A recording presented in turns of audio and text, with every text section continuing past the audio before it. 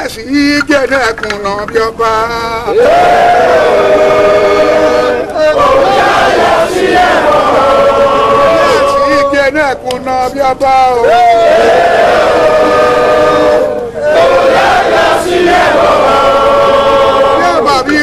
Your bar again.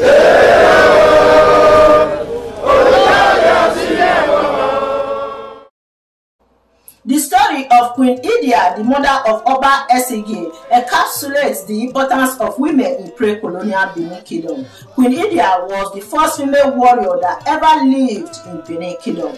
When the Idia people invaded Benin Kingdom between 1515 and 1516, Queen Idia did not only support her son Oba Esige, she physically joined the Benin warriors to fight the Idia people. Queen Idia also made history in Benin Kingdom when she became the first queen mother Iyoba that lived after her husband Oba Ozorwa joined his ancestors. Prior to the time of Queen Idia, the mother of the crown prince was not allowed to witness the coronation of her son. She was subjected to death. However, this tradition was reformed by Oba Esige, who resisted the Benin people, saying that his mother, Idia Esige, will never be a subject of such tradition, and Queen Idia lived and witnessed the coronation of her son, Oba Esige.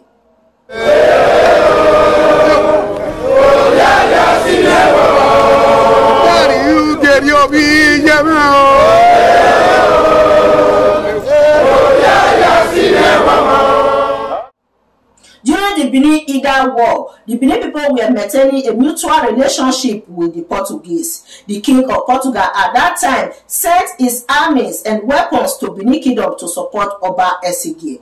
According to history, it was the first time in that part of Africa that is now known as Nigeria for sophisticated weapons to be used to fight tribal war. The Benins benefited so much from that relationship they had with Portuguese. Aside bringing Christianity, aside the trading, thirdly, we benefited from the warfare, the Benin-Idia War. That was the first time, it was 1515, all right, that Benin-Idia War happened. Now, the Benins can remember the exact date of that Benin-Idia War because a letter was written by one Duarte Perez, who was a Portuguese merchant working for the King John at that time, that he wrote a letter to the King John that Benin is highly Christianized society because of the presence of the missionaries. However, they were currently fighting a war. So that war, that letter is quoted to be the oldest letter ever written in Nigeria. It was written October 20, 1516. All right. So it was that letter the Benins could remember because that letter stated that it was almost a year since that war has prevailed. So that means the war actually happened between 1515 and 1516. So in that war, the Benins were able to display in the first time in the history of what we now call Nigeria, using of guns. All right. The Benins were the first people to use gun to fight war. Through the help of the Portuguese. Because at that time there was a clause, the first clause that you must understand, that there was a law that the king of the Portuguese had put, or more of the Christian world in the Europeans that had at that time, that until you are a Christian nation, the Europeans should not give guns to anybody, any natives, any country that are not Christianized. So one would also say that maybe that was one of the reasons Oba Esige decided to become a Christian, so that he can have those machineries, those weaponry to fight and further expand his already vast empire. So that was why, because the Benins were the first Christians in this part of the world, so we were also the first people that were given that right to possess guns as weapons. At the time where javelins, spades, arrows were being used as weapons of warfare. According to history, Queen Idia was the first female warrior that ever lived in Benin Kingdom. Idia was the mother of Oba Esige, who reigned from 1504 to 1550. She played a very significant role in the rise and reign of her son. Idia was said to have been a beautiful and strong woman who had unusual supernatural powers, with a powerful personality. She is very prominent in the history of ancient Benin Kingdom.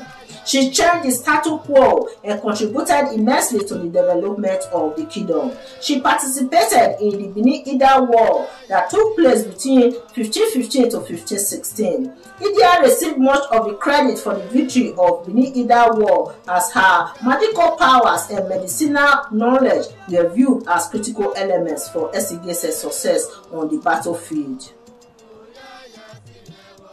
Queen Idia married Oba Ozolwa in the late 15th century and became one of the Elois in the palace. She later became a remarkable personality in the 16th century of Benin politics. In traditional societies, women had no place as they were only meant to serve their husbands, take care of their children, and manage other domestic issues. This role, however, changed as Queen Idia became a pace-setter for the women. First, the way and manner she maneuvered her son's way to the throne is still something that many historians are unable to comprehend.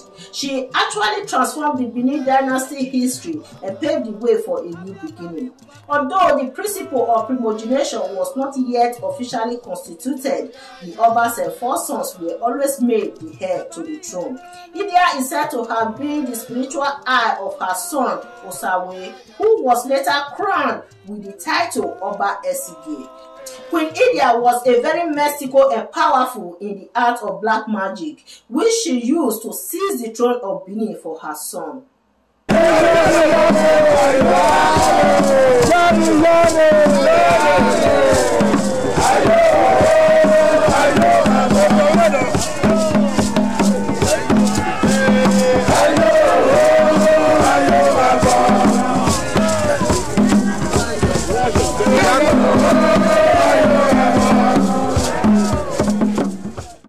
Ceremonial rites of Ugiyoba festival asserts that she drew upon her medicinal knowledge to treat her son during a fit of madness.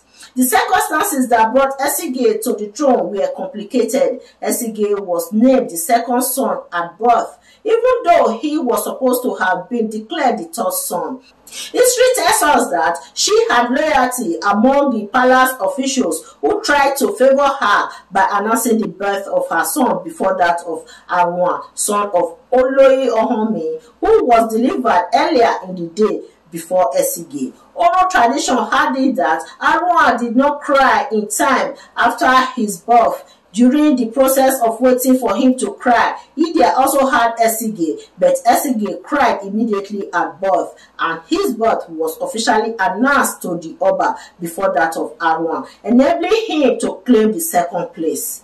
The situation that also moved Esige to the first place was very pathetic.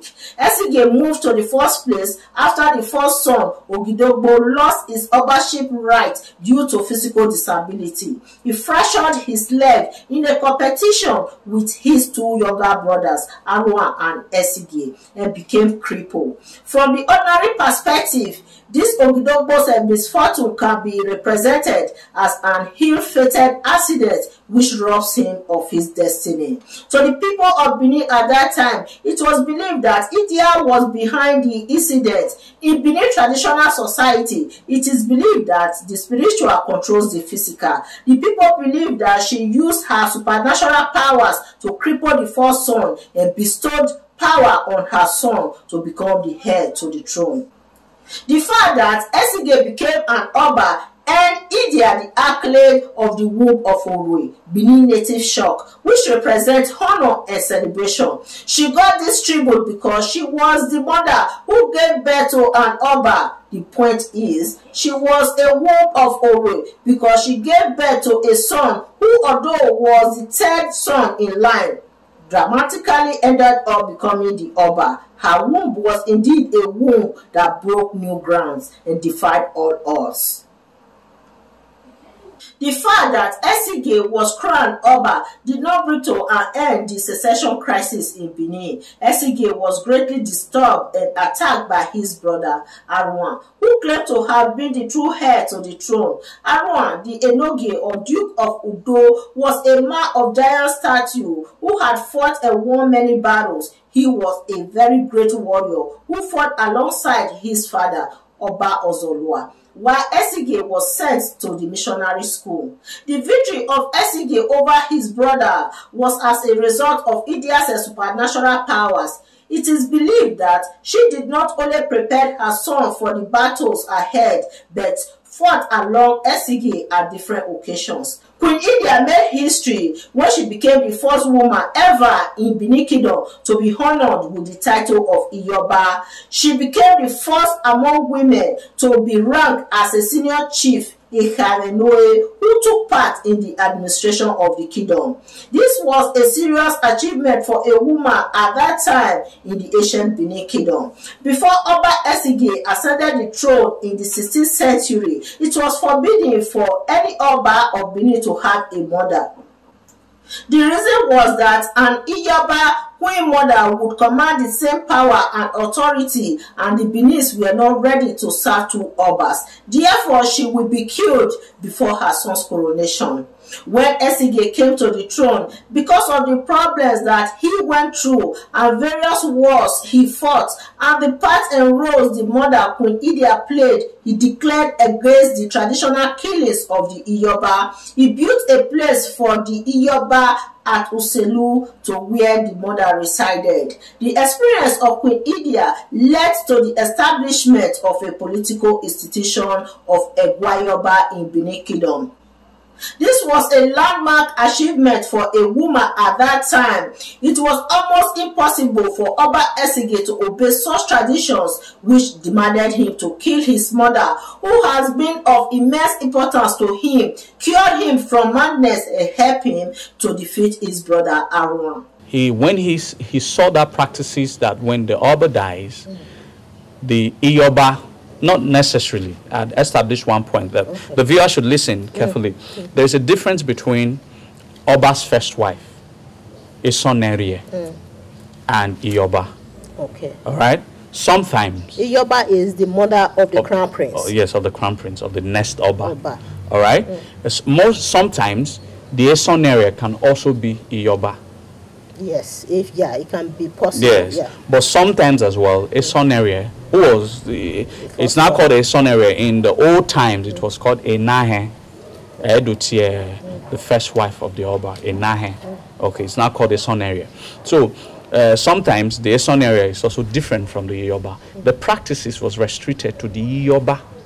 Only Iyoba. Yes, not necessarily the first wife, except if the first wife is also the Iyoba. Okay. So now, that was not actually the practices during the time of the Ogishos. Now, you understand, like the Benin, when we say Benin civilized, is a civilized society, some things would have mitigated to another thing that had led to the creation of such policies. All right, at one point in our history, the Benin nobles discovered that the Iyoba was as powerful as the Oba. So, the mother of the sitting Oba in our old Benin became as powerful as the Oba. So, in order to make do with not serving two Oba, they also now created a policy that if the present Oba joins his ancestors, the wife who gave birth to the next Oba must also go along with him so as to have one Oba, so that we can just concentrate that we have one Oba. So, however, that policies run through some systems and got to the time of Oba Esige. One also believed that that practice to him was wrong, was barbaric. To him, was barbaric. So he needed to find systematic way to reform that policy. That it doesn't matter if I become the Oba of Benin not by choice. It's by ordination. Imasak Bondori Oba. All right. And so if it's predestined, so because what he had no control over will lead to the death of my mother. So some of the Uzamans, the Jones, who were also hereditary, you also will kill your mother. If I have to kill my mother because I am to become Oba, so you also, some of the chiefs are also hereditary. If you want to also become the Olia, the Ezomo, the Eho, you also will kill your mother, because it's almost the same thing. So they had to see reason, and they now had to say, in order for we Once you become an Oba, you officially declare your mother as a Yoba. She is to move from where you preside from, which is Ogbe, to go to Uselu. At that time, it was very far apart. All right, it was not all Benin City, so it was quarter. It was very far. So Uselu ni, she will now go and be presiding over Uselu, so as to more of like an outpost, meaning Juki or river, so that our power, our influences, our say does not encroach to affect people in the to affect your authority. So whenever she wants to do anything, not with our authority, but you will not grant her the authority to do whatever she wants to do over there. All right, so that was how Esige solved that puzzle. That's because exactly he was a Christian. So some of these policies that were reformed was actually because Oba Esige became a Christian. All right.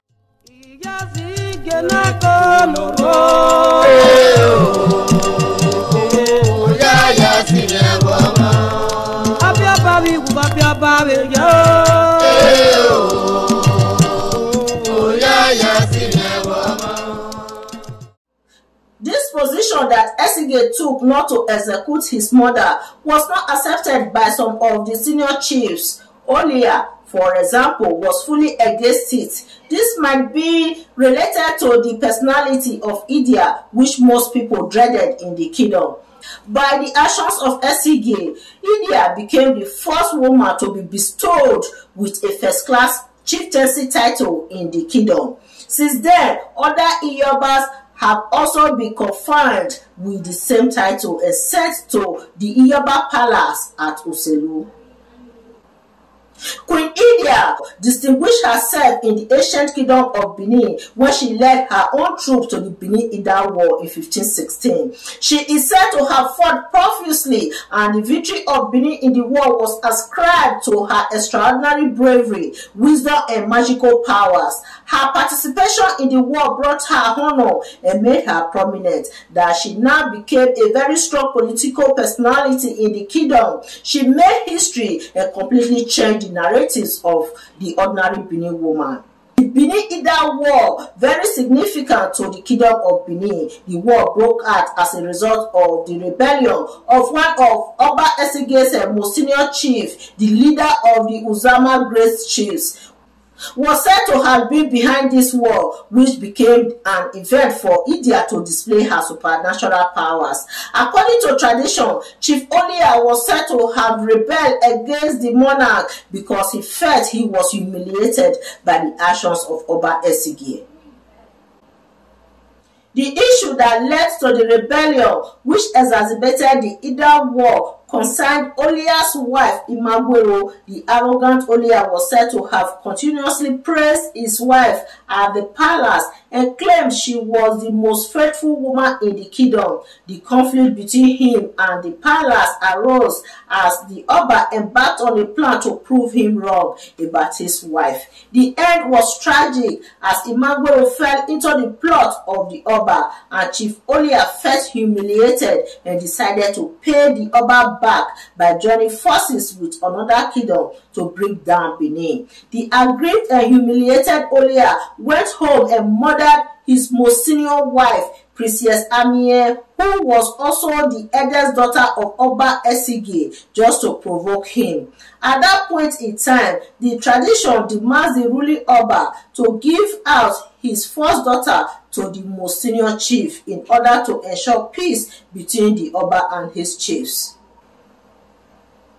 The tradition that requires the Oba of Benin to give his first daughter to either Iyasere of Benin or Chief Olia was reformed in the 20th century by Oba Akenzua II, who gave his first daughter to ordinary Idiji of Benin Kingdom. Since then, the first daughter of the Oba of Benin is no more restricted to marry either Iyasere of Benin or Chief Olia.